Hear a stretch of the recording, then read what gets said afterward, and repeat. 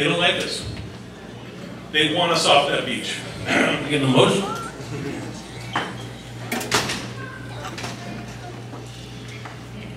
Come on, Jim. You're good. Come on,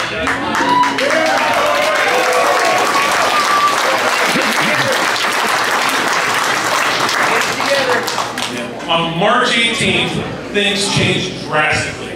The park is closed in 3 years. The park is closed in 3 years. I know how silent it is. And I fought and I stayed open. And so I know we can do the same thing right there.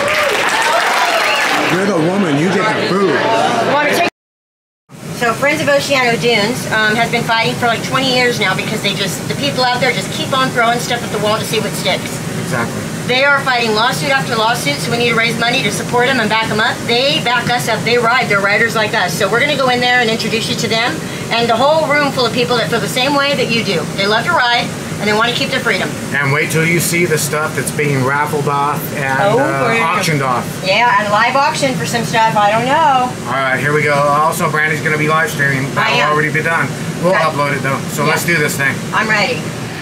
Remember, if you're watching this channel and you're an off-roader, these are your people. Again, these are your people. Remember, if you're watching this channel and you're an off-roader, these are your people.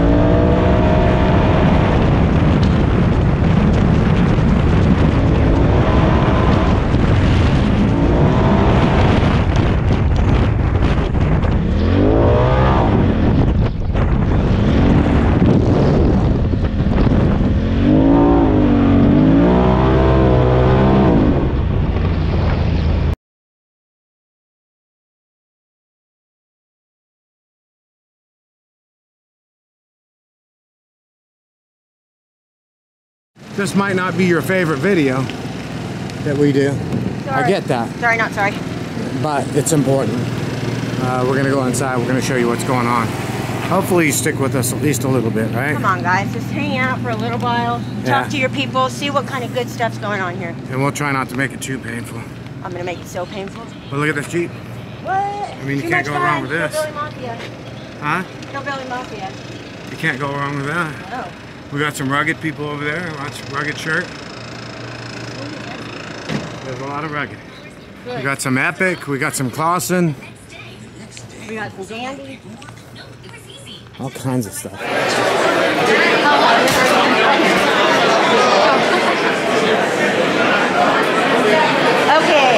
All right. What's going on? It's noisy. It is noisy. That's a good noise. It's like a distant rumble of people that are like I said, our people. There's Missy.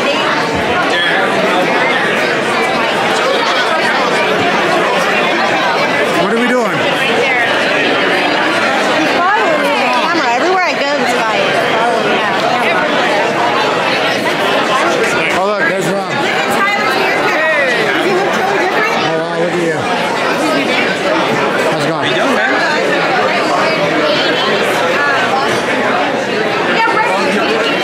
So where are we sitting? Where are we sitting? We're sitting here. Rob, our seat is with. Are you eating? No. You know what's awesome is when somebody comes and sticks a camera in your mouth, right? Like you're eating and they just stick a camera right in your face. I'm eating and drinking. Nice. Are you eating? I am Are you drinking? Very good. That's very good? Very good. How's everybody? Are you eating? Yeah, okay. That's my favorite thing, to just catch people when they're eating with the camera. How's it going? They have some pat Oh, look at this. I was like, yeah. What's going on, man? Back again. Hello. Hello. Hello. I was wondering the same thing. Is this the line? Are you in? Yeah, and the next thing you know, prison. What's that? Oh, babe. Oh, hi. Do you remember me? Yes. Oh, I remember you from Evercar B because you and your husband were there. You were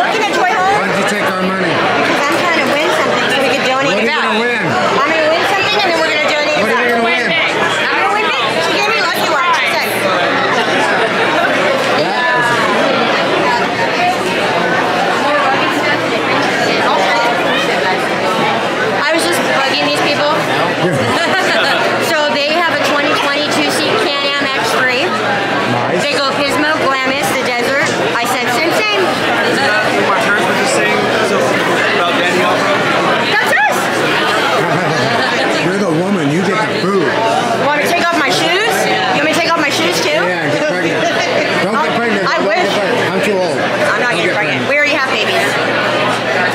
Yep, Trip and Boosty and Brutus. But I'm sure, I said, whatever if we won, we're going to donate it back, so it doesn't matter. We're going to give it to the next runner-up. Well, they took care of it for you, right? And they did help me wrap it up because I was having difficulty. I was trying to wrap it, and it was just a mess. But not anymore. Look behind the scenes, there's Ron. Hey, what's up? How's it going, man? Hey, what's going on, everybody? I'm making it happen.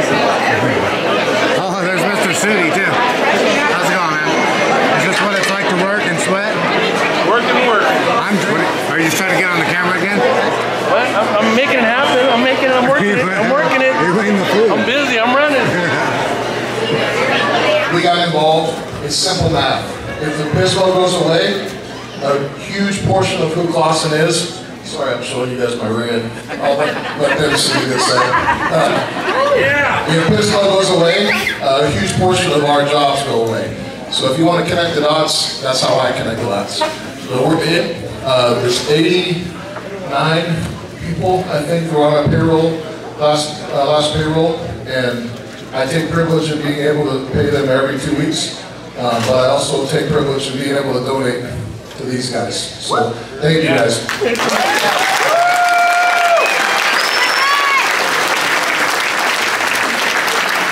I've got 2 event sponsors when it comes to this.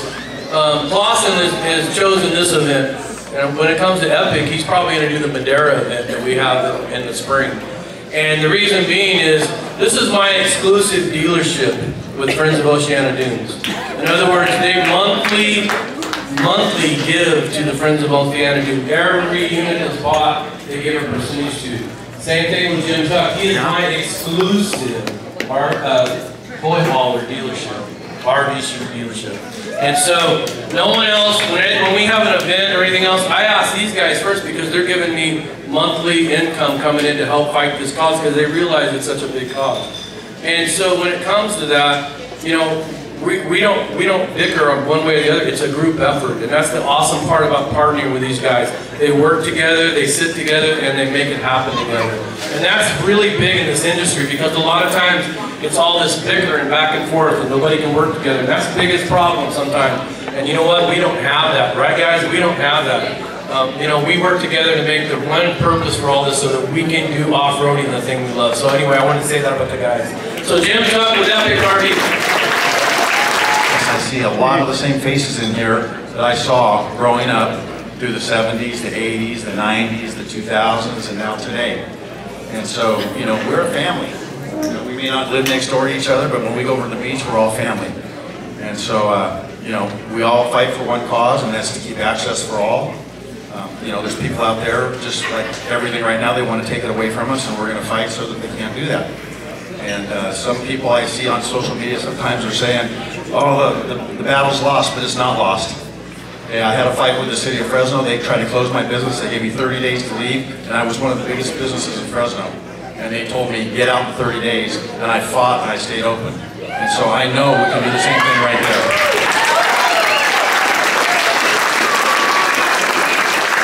And we can change their minds. We can turn the battle around, and I believe we're going to. Okay? So I've been in this battle since the 80s, and more recently with Friends of Oceana Dunes. And it's just a good battle. It's a good cause. I want to see my kids take their kids to the Oceana Dunes just like my mom took me. And so it's all right. Access for all. Access for all. So I've got a cooler bag, and I told them I'm going to go ahead and say I'm going to give you a cooler bag full of beer. 120, 120, come on. Who's got 120, 120, 120 back here, 120 back here. If you're Grill Masters, we're going to go once, 250, 300. Dave's at 300, 350, 320, 350 from Dave over at Extreme. Dave ready to drink. 375 from Jesse. 400 going, 425. 425, Jesse Grill Masters going.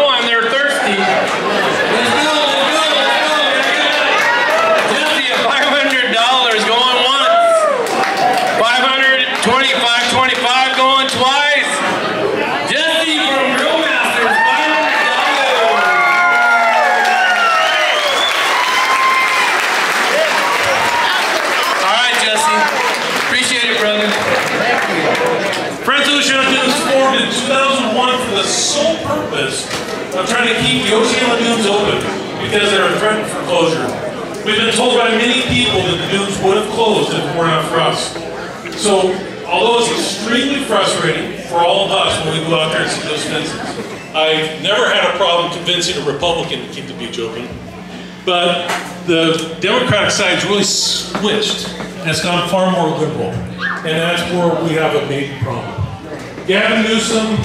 He called Newsom.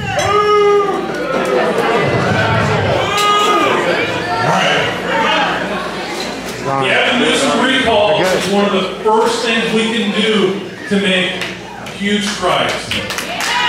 So, if you've been paying attention to our lawsuits battles, we've been extremely successful.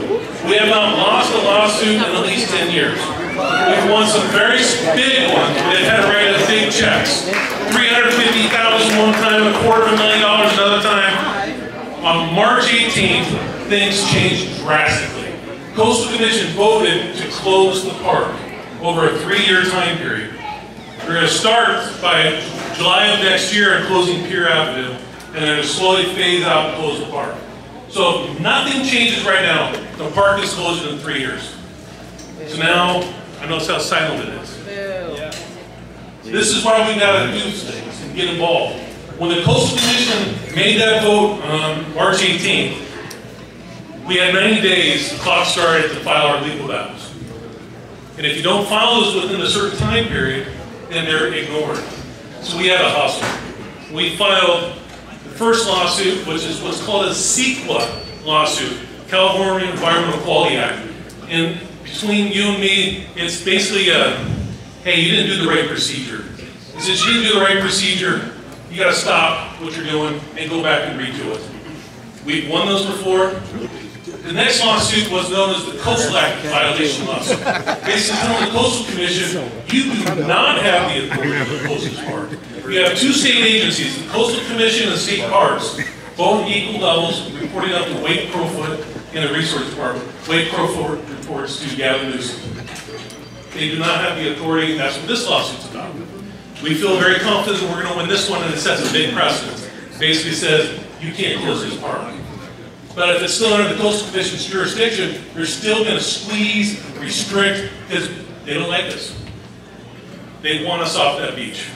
Our third lawsuit that we filed is the one I'm most proud of. We called it, getting emotional.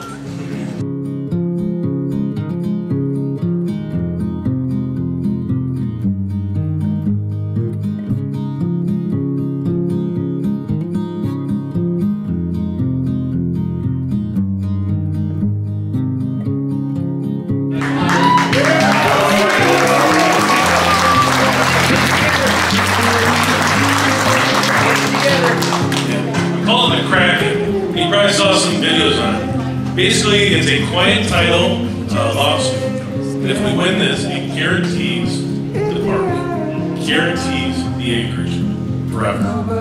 It's a quiet title lawsuit, and we are all in. So we had 90 days. Karen and I, as well as our lawyer, we spent 10 weeks down at the Oceana area doing research and doing a bunch of things so we could meet that 90-day clock. We did. If you ever go and look up a quiet title lawsuit, Coastal Commission has used these to regain access to parks and area. They usually do it on one parcel of land, maybe two. We had to do 145 parcels of land. 145 parcels of land. We had to track the history back to Spanish land grants and then bring it all the way forward to know all the ownership. Significant amount of effort, folks. But I'm very proud of where we're at. Part of this is we've been through depositions now. We've been identifying witnesses. It's one thing I'm asking of you. If you have been, you or your family have been dooning out there for years, we are looking for historical documentation and pictures and witnesses that go back prior to 1965. We've already deposed 5 witnesses, 2 in their 90s, 3 in their 80s, and we're in these rooms. It's our lawyer, the lawyer for state parks, the county, the Air Pollution Control District, and the Coastal Commission. And hammering and going through all the details. That's why we're showing all this historical videos back there. It's part of the research we've done to protect our access. So the battle's going to take a while. There's one problem about the legal battle. It takes time. There's no magic switch that's going to get our acres back. But when you get this quiet title for the implied dedication, we get to tell the Air Pollution Control District that vegetation we put in for dust is encroaching on our implied dedication. Remove it. Wow. It's powerful.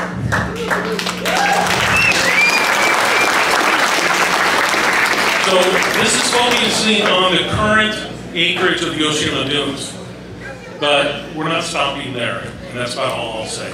So folks, the legal battles, our legal bills have been averaging about $30,000 a month. So we're spending a tremendous amount of money, and it takes all this volunteer organization to raise the funds to do this battle.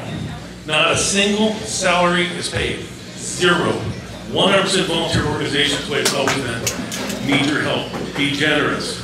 This is important. All tax deductible. 100% of the dollars we raise, that you donate, goes to the fight. I guarantee you. So, guys, thank you. I don't know if that was short enough, Rob, but I've known this guy since he was less than, he had a little more, less gray hair or something. A little bit less gray hair, and that's all we can say. Yeah, we'll put it that way.